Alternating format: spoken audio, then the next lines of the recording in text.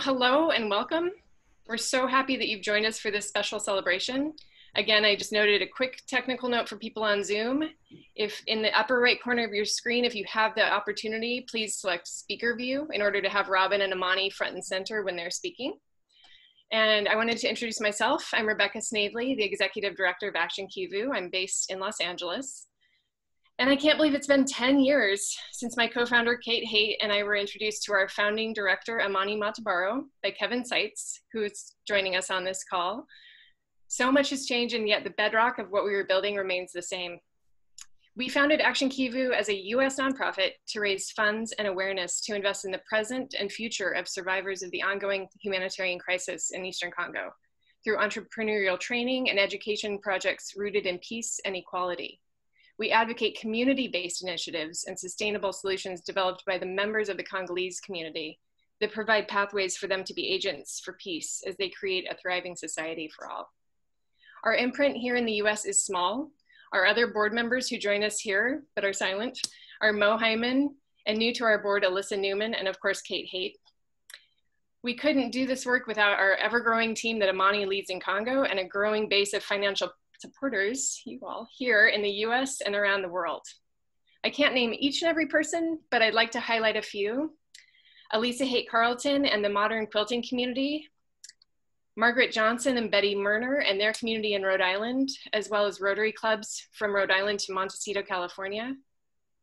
Bill and Annie McCumber and their family. Jewish World Watch, from working directly with Amani's local organization to investing in the Women's Center and the Peace Market, to now partnering with ActionKivu and Dylan Henry Foundation in the Congo Peace School. The Pedagogical Institute of Los Angeles for creating and supporting 2 state-of-the-art preschool classrooms at the Congo Peace School. And our major Peace School funding partner, the Dylan Henry Foundation, and their guardian donors who made the first few years possible through Harriet Zaretsky, who I see on the call, in building and partnering in the Peace School. And last, but clearly not least, Robin Wright, our guest of honor, who has been involved personally from the beginning, and now through her company with Karen Fowler, Pour la Femme, supporting the construction of the Congo Peace School, have been investors in our sewing workshops, and who are our co-hosts for this celebration. It's my privilege to introduce our guests of honor. You may know Robin Wright, a gifted actor, director, filmmaker, entrepreneur, and activist. Her tireless advocacy for the people of Congo ranges from personal investments of finances and time to meeting with policymakers in Washington, D.C., speaking at international events, to co-founding Pour la Femme as another way to raise awareness to our connection to Congo and our responsibility to the country's people. Like so many people who follow her journey, we are inspired by you, Robin, to take greater risks and action to create a more just and equitable world. ActionKivu's founding director, Amani Matabaro, was born and raised in Eastern Congo. A trained educator, he also studied Kenyan peace and nonviolence at the University of Rhode Island and has worked in Congo alongside esteemed universities, including Johns Hopkins and the University of Washington, in research and treatment of trauma. A staunch advocate of women's and children's rights, over a decade ago, Amani and his wife, Amini, started a local nonprofit in Congo, beginning by teaching women to sew. Amani's natural gift at community building, his vision for healing the world, and his inexhaustible actions grew that organization from a few sewing students to directly impacting the lives of more than 6,300 children and women through job training and education assistance. And now at the Congo Peace School, I promised I wasn't gonna cry. I get emotional when I talk about this. Okay. In addition, 50,000 people benefit from Amani's Clean Water Initiative, and his leadership indirectly affects the entire community of Momosho of over 80,000 people, spreading the knowledge of peace, equality, and hope. It's my honor to pass the mic to Robin and Amani to discuss what that now looks like, and our 10-year anniversary theme of resilience through community. Thank you. Hi. Hi, Amani. I cannot wait to come see you again. We've been hoping to do that over the last 5 years, but I know it's difficile. It's very difficult. The children and the women of Momosho are waiting for Mama Robin to come back. I can't wait to come hug them all. So I came to visit you through the Enough Project almost 10 years ago, over 10 years ago.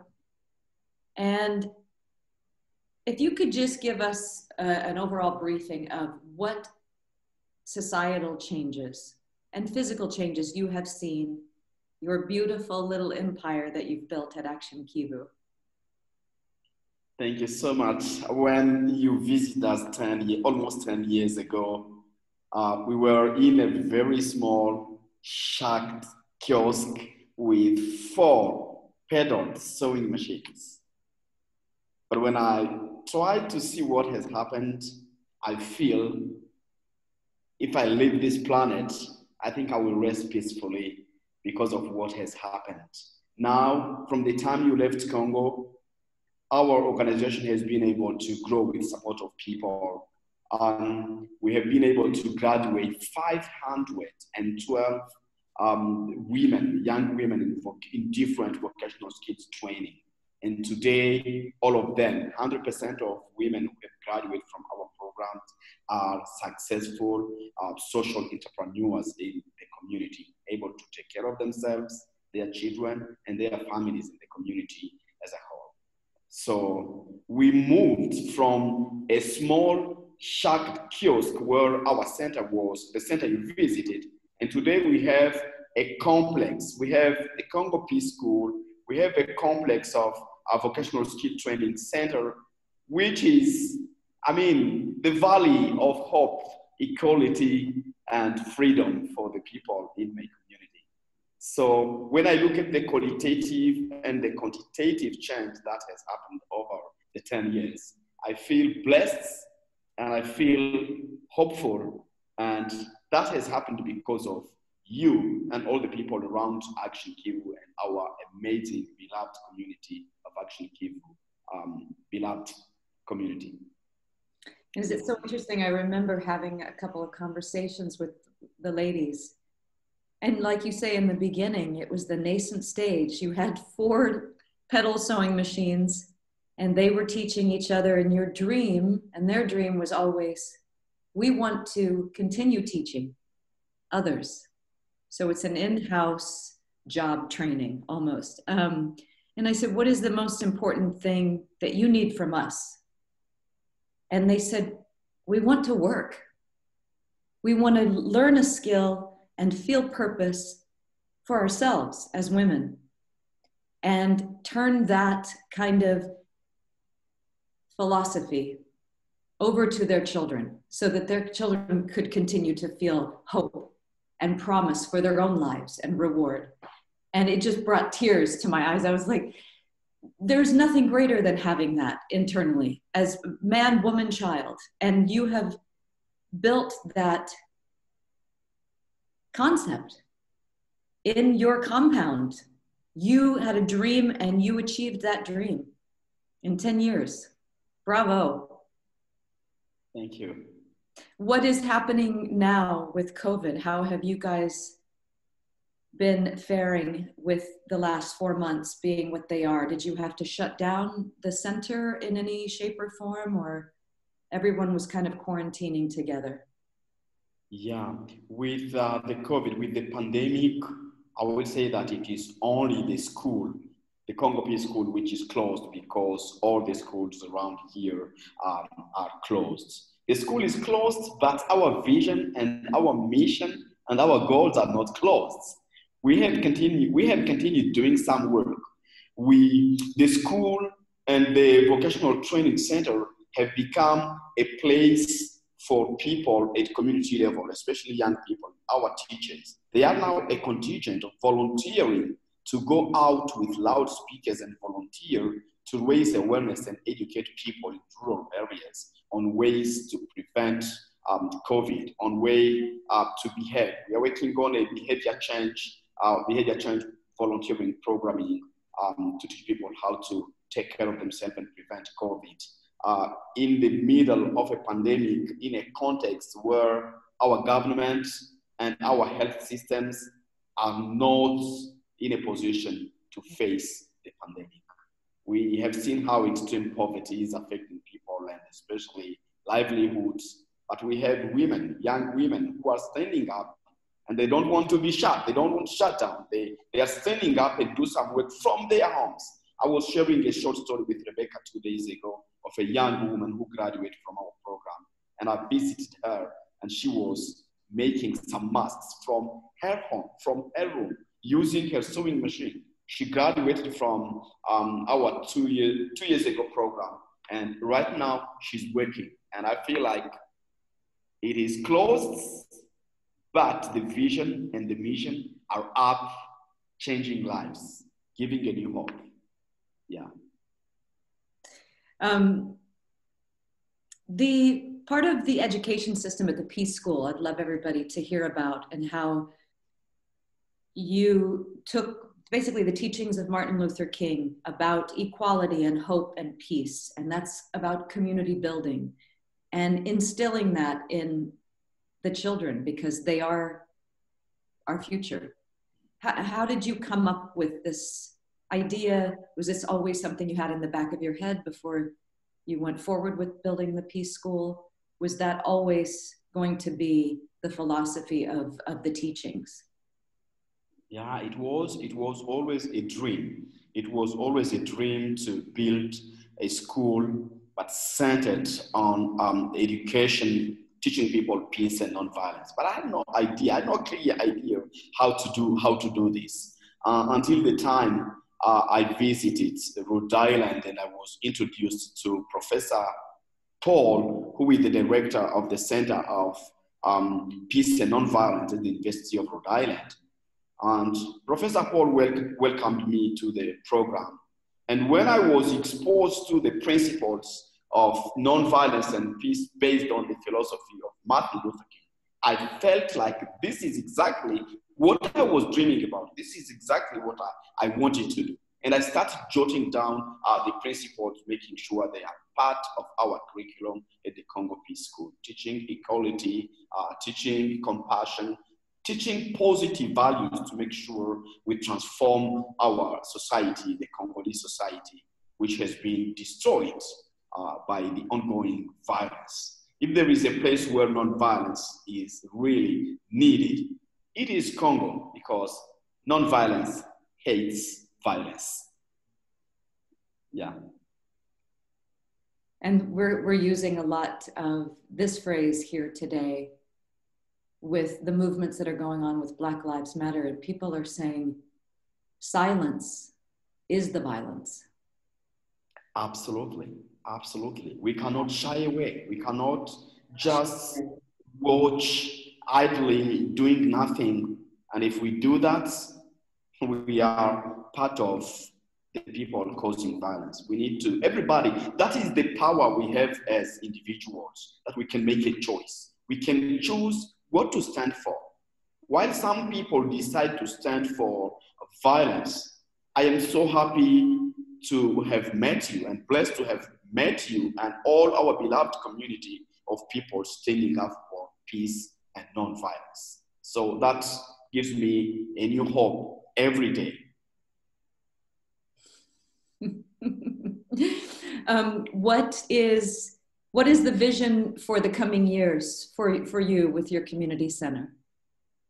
The vision for the coming years is to make sure we fully equip our Congo Peace School and make sure our model, which is our model is a new, we are dreaming to have a new education modeling for Congo and for Africa, and break the chain of colonialism, hate, this cycle of violence. We are dreaming to create something that really stands up inside the community somewhere, and people from all over Congo, from all over the African Great Lakes, with our neighbors and brothers in Rwanda who were faced with the genocide, come to our center and make sure they can learn something and go back healed.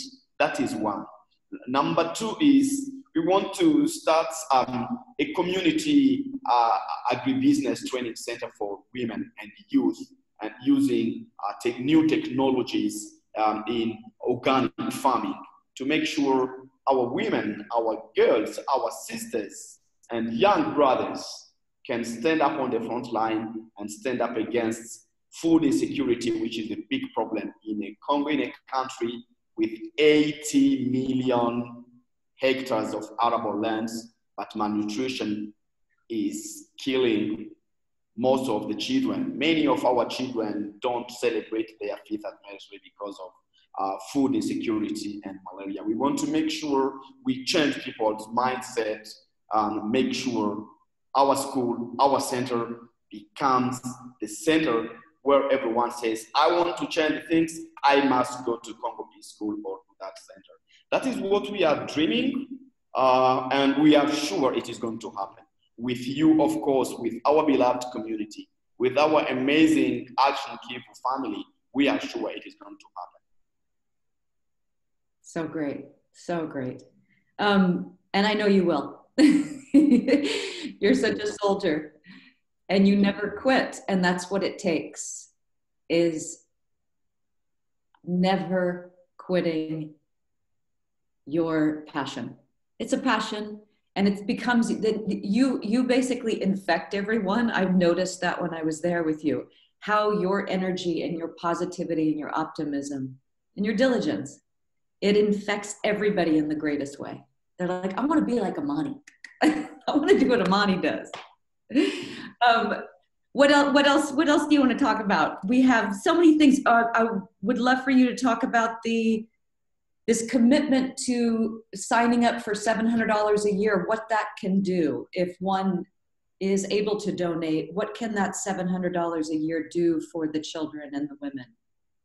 If somebody gives us $700 every month, this amount of money is going to make a significant and huge difference in the lives of the children at our school. It is going to enable us pay our teachers to continue teaching peace and nonviolence. It is going to enable us prepare and teach entrepreneurial skills that is badly needed in the Congo for our young women and youth.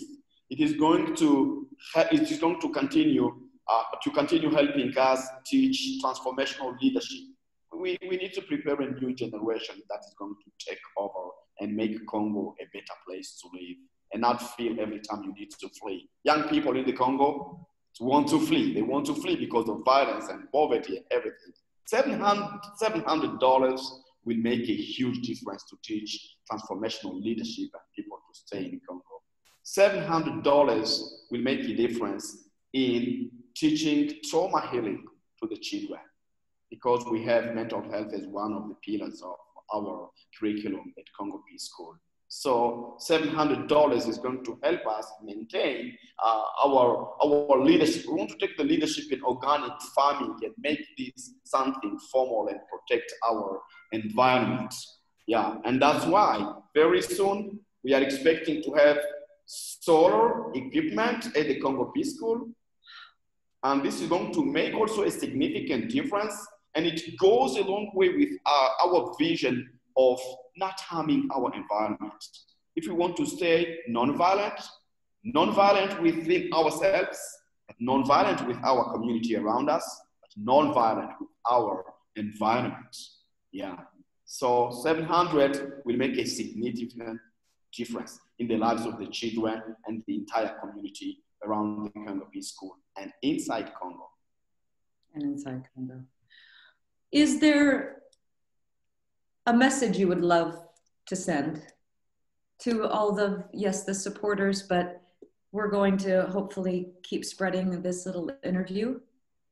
And I want everyone to hear what your message is about the new future.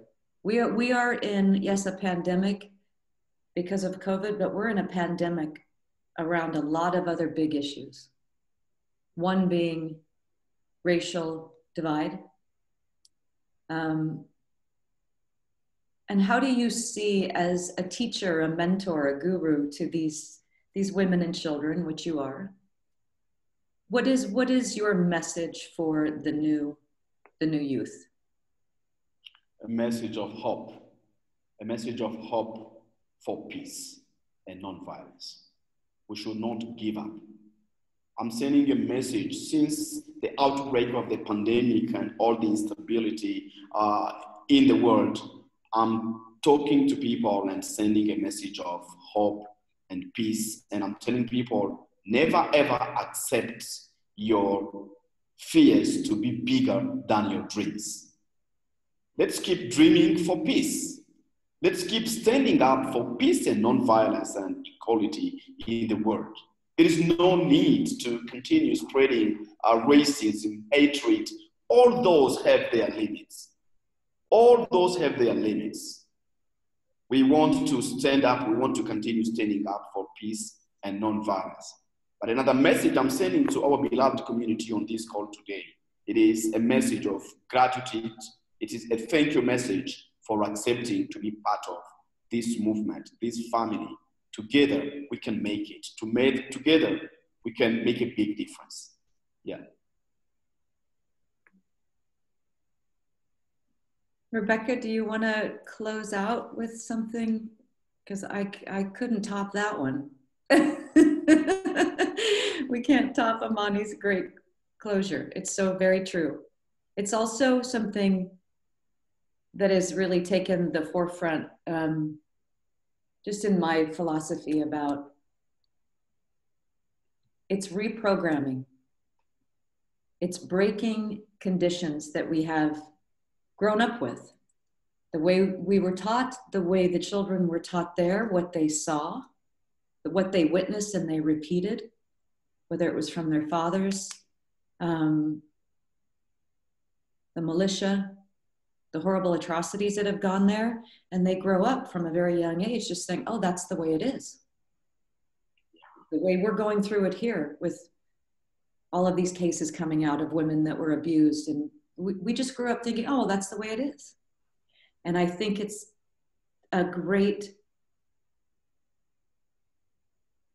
it's a platform that you are providing for these young people to say, you don't have to grow up with that conditioning that we all did.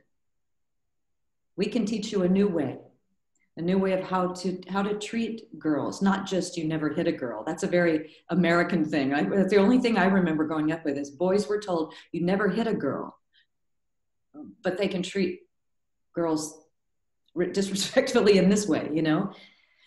And coming up with it's a new Bible almost. Yeah, absolutely. It's a new Bible. It's a new Bible. We every time we talk with our students at school, and they say, we discover that in our churches they don't tell us everything. They don't teach us everything. When we engage them in standing up against corruption, which is the cancer destroying Congo and Africa, and they say, our pastors, our priests never talk about corruption. So it is a new Bible. Our school, our new education modeling is our new Bible. And we are planting the seeds, and let's see what happens in 2 or 3 years ahead. We will be alive and we will witness it. We will witness the change for which we are planting seeds right now. And look what you've done in this 10 years. What you've come from is incredible. You have a self-sustaining compound. You can grow your food. The women have a vocational skill. They have a job. They have businesses that they've started on their own. 500 graduates. Did you ever in a million years think it could come this far? It is happening because of you. Last year, we graduated 43, 45 women, and every single one of them got a sewing machine, a complete kit, graduation kit, and they are using them, and they are making their own small businesses, and they are making income. And that is equality in practice. Give us that, and forgive me for not pronouncing her name wrong. Is it Anuarit? Anuarit? Tell us the quick story about her before we say goodbye. Anuarit is an amazing young female child I met one day when I was touring. I was visiting our programs, and it was a day of adult literacy program for women. And I met Anuarit inside a classroom of old ladies when Anuarit was only 10 years old. And I asked her, what are you doing here? And she said, I am here because I was never given a chance to go to school. And I said, how old are you? She said, that time she was almost 8. And I told her, Wright, you have no place here. What do you need to be in formal education? She said, if I get a school uniform, if I get pens and crayons, I would go to school. We provided that. And Anwarit is the leader among our female children at the Congo Peace School. We enrolled her 2 years ago, and she's taking leadership. When I look at her, I feel I am accomplishing what I'm dreaming. So Anwarit she's going to take over. When I asked her last time, what do you want to become before the pandemic? And she said, I want to lead Congo Peace School. Papa Amani. You're the papa to many children. So Anwarit is so amazing, it is a good example to show that with very little, we can make a big difference. Right. Yeah. I introduced her to Rebecca, and she was like, oh, while other children around were afraid they don't want to do the interviews, and she was, oh, I volunteered to do the interview. And this is how she met Rebecca and did an amazing interview. Oh. She's 10, she knows already what she wants to become. But she was never given a chance to go to school for no other reason than her gender. Like my late mother was never given a chance to go to school for no other reason than her gender. But when I look at my uncles, who are my mother's brothers, no one among them could be as intelligent as my mother was when she was alive. So I say, Anwarit, we give you a chance to get an education, and maybe you are going to change. You're going to be the first female president in Congo and change all the crazy things going around here. Yeah. Thank you. Robin, did you have any other follow-up? Did you want to?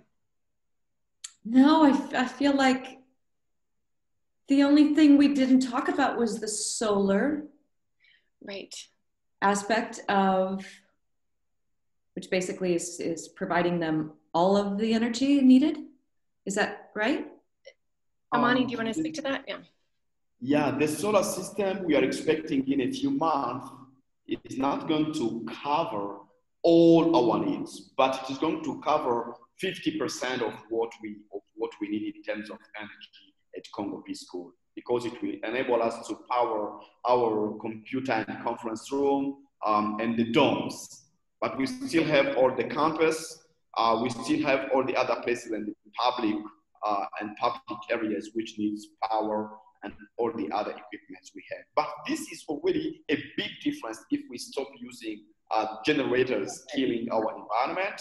And the generator is costing us money to kill our environment. It is like the violence. Violence costs money to destroy the world. Exactly. It is like hate. It costs money to destroy what is around us. So the solar system that we are expecting to get is going to make a huge and significant difference. It is going to translate our friendship with our environment. Yeah. And you're going to be a great example for others to follow and repeat. Yeah. If we could have more of these peace schools that are also job opportunities for women and children that were never allowed to go to school or learn a skill. Yeah, yeah. We want to make sure in our system, our model, we are really combining all these green environment, being non-violent with our environment, but at the same time, women, youth are using these new technologies with renewable energy in their organic agribusiness practices. It's fantastic. Rebecca, do you want to close out for us? I will close this out.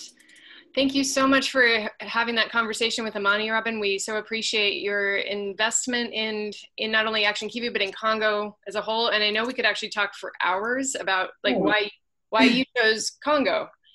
So maybe another future future event. But we are incredibly grateful, so thank you. Thank you for having me. And Amani, as you know, I'm always inspired anytime we talk. So we are here to support you. And so as we look to that future of even more Congo Peace Schools eventually, or more peace schools around the globe, we see you and so many others as we continue to grow our reach and impact. So if you feel inspired by anything you heard today, if something that Robin or Amani shared really moved you, we'd like you to ask you to take action. It's 10 years of action, let's keep it going. So here's my to-do list for you, because I know in this time of a global uprising, I'm looking every day, I'm like, okay, what's my to-do list for today, just to keep it all. So number 1, follow ActionKivu on Instagram, Facebook, and or Twitter, if you're not already doing that. And number 2, please repost a photo from our account sharing what you heard today that enlightened or inspired you, and ask others to follow us and to donate. You know, we have a bunch of students on there. You could choose one of their stories. Something you could find on Wright is on our website. We're also going to launch today a 5-day giveaway with Black-owned businesses on our social media and event page. So once I get that up, I'm going to push it out, and please push that out further. We have on our call, I think, a few of those business owners, and Boutique had hosted something back in before the pandemic, where we actually got to get together and celebrate Black-owned businesses in LA. So it's local in LA, but the giveaway is global. So encourage people to donate to that giveaway. And then speaking of donating, every dollar truly makes a difference. And as we look to the future of the Congo Peace School in particular, we need more and more partners to ensure its success as it grows to full capacity. We've had amazing guardian donors through the Dylan Henry Foundation. We've had a lot of you donate to our Patreon page for the school, but we're looking long-term. So if you can commit today to $700 per year, $700 per year, that's $2 a day, to ActionKivu for one student to attend the school. They get daily meals, supplies, these amazing backpacks that Amani, of course, secured, and teachers, staff, a school counselor, and a nurse that are unheard of in other schools in Congo, who are committed to education rooted in equality, respect, peace, and nonviolence. So if you can't manage $2 a day and $700 a year, if you can talk to people in your book clubs or your classrooms or in your friend circle, and you can do this together, it would be amazing to get more and more people committed to $700 a year for the school. So you can head to actionkivu.org to learn more, to donate, to set up a monthly donation for $60 a month, and note that it's for the Congo Peace School. So again, just everyone here and everyone on YouTube, and as we share this more, thank you so much for your generosity of your time, your efforts, and your funds. We're truly grateful, and we look forward to another 10 years. Woo! Yeah. Bye, everybody. Bye, Amani. I hug you from afar. Yeah, all the social distance hugs. Thank you, Robin. Bye, everyone. Bye. Bye.